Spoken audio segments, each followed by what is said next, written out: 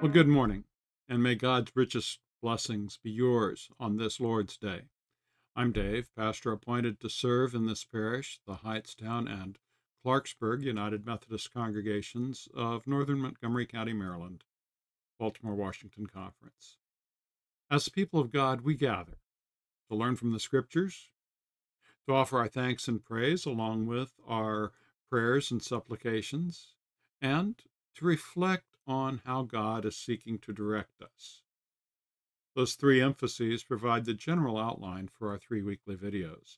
This video considers the scripture lessons appointed for the week. As has been my practice, studiously avoiding republishing copyrighted materials, except with explicit permission, what I offer here are my own paraphrases of the lessons. We do take the scriptures seriously. As we begin, we pray.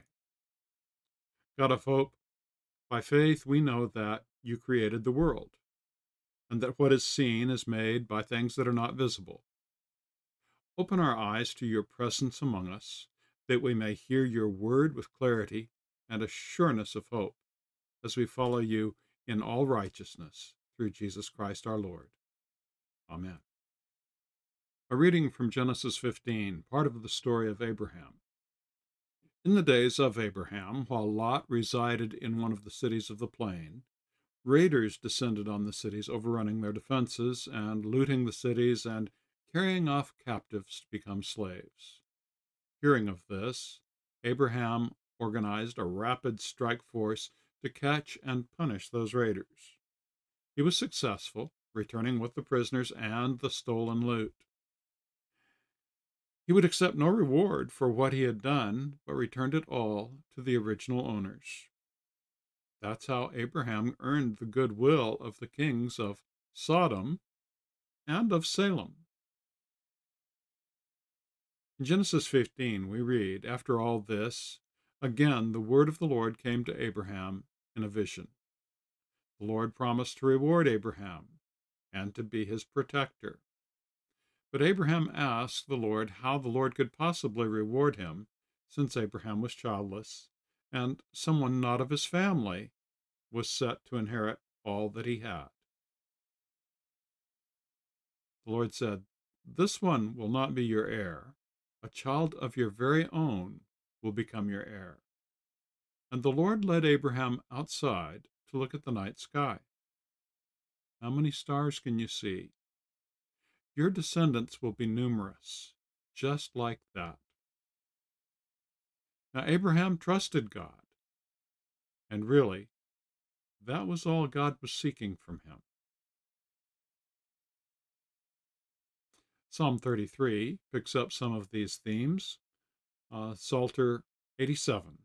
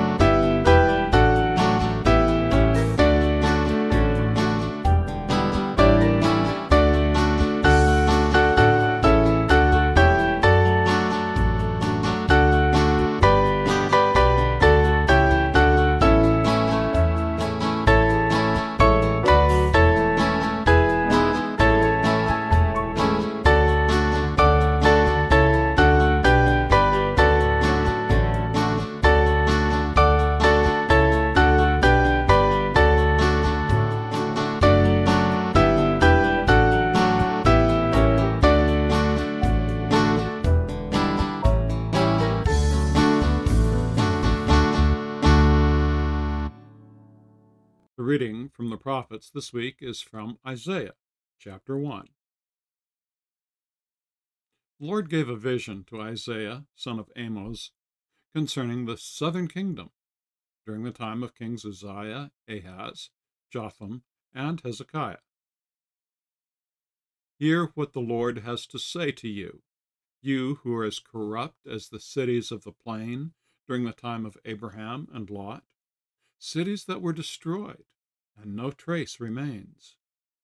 Your bloody sacrifices and offerings are worthless. Did I require these of you? Stop bringing them. In fact, just stay out of my house. Your offerings have no value. Your incense is only a stench. You gather and make merry on holiday. But the Sabbath is not to be holiday, but a day of holiness. All of your business of religiosity is just so much busyness. I hate it all. It wearies me to no end. If you come back into my house, I'll ignore you. You scream and wail in prayer, but I will not hear. You're contaminated by the blood of your victims, so clean up your act. It's time for a total house cleaning. Stop doing what I hate and learn to do what is right. Make justice for all truly your guiding star. Rescue those whom others have ruined. Become a loving forever home for those who've lost their families. And those who've lost their spouse, make sure they survive. It is like this. By your actions you appear as blood-soaked butchers. How can clothes soaked in blood be made clean? If they're dyed scarlet, shall they become bright white? I've put before you the way of life. Actions have consequences. So choose wisely, choose well. Clean up your act. Choose life. The alternative is unthinkable. A word of the Lord.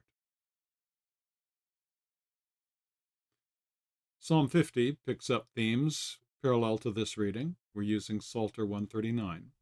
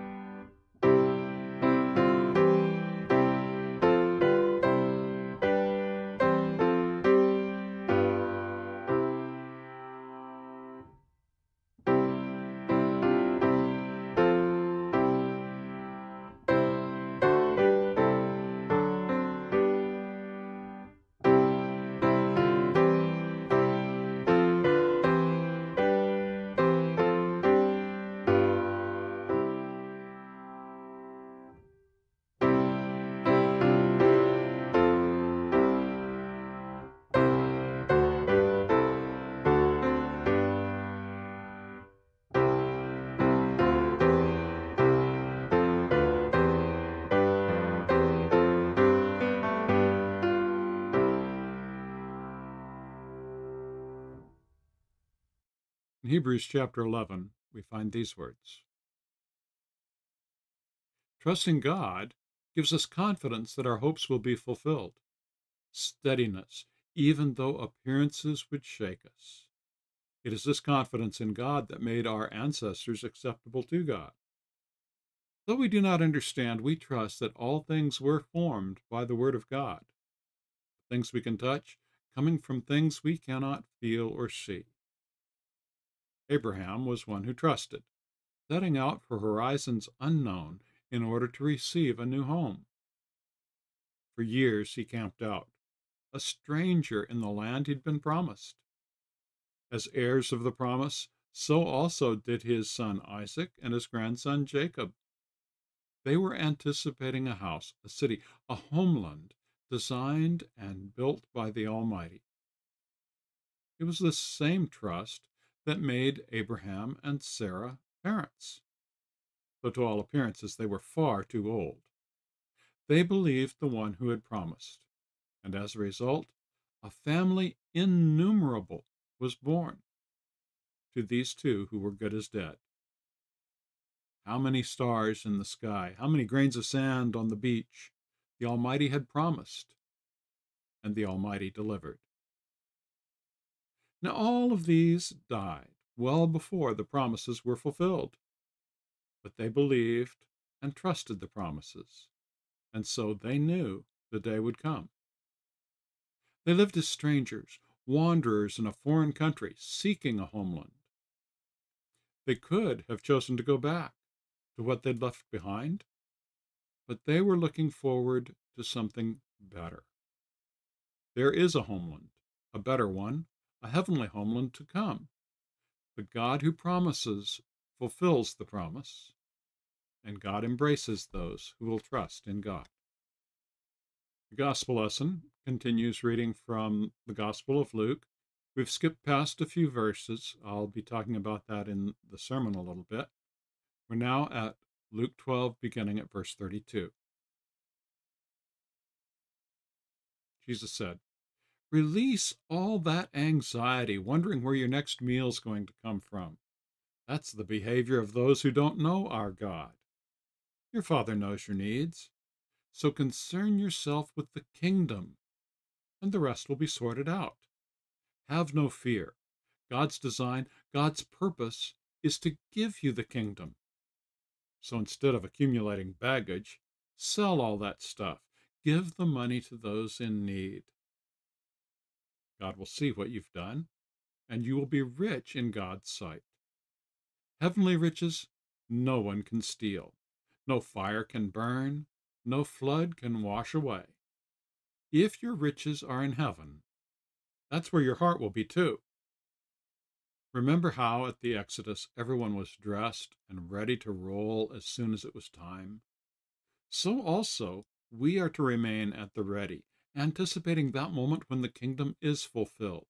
We want to be among those who are alert, welcoming the Master at his return. Those servants who are found to be on task and ready will enjoy a rich banquet, with our Lord hosting it. It doesn't matter what time he returns. Just be ready. A parable for you. If a homeowner could predict the moment the thief would enter the house, wouldn't they lay in wait to deal with the thief? Contrariwise, the owner is coming at an unexpected time. So just remain at the ready.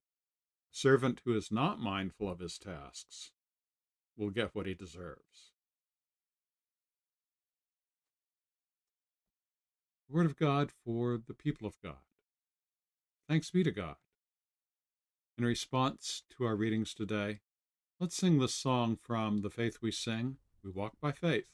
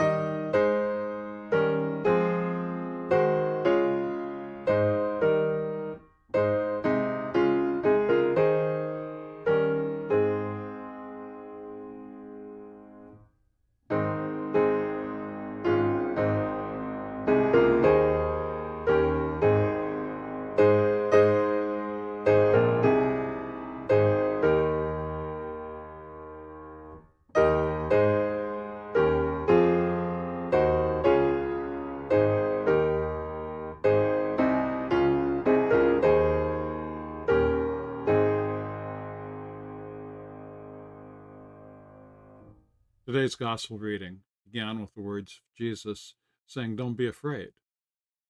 And that's the theme of our postlude, "Give to the wind thy fears," a prayer before the postlude. O God of promise, creator of the cosmos, you are the first light breaking through the void, and the final light we shall enjoy eternally. Keep our hearts ever vigilant as we wait to welcome you, that you would find us clothed in love, dressed for action, and eager to receive you. Amen. Enjoy the postlude, and we'll be back after a while with prayer and praise.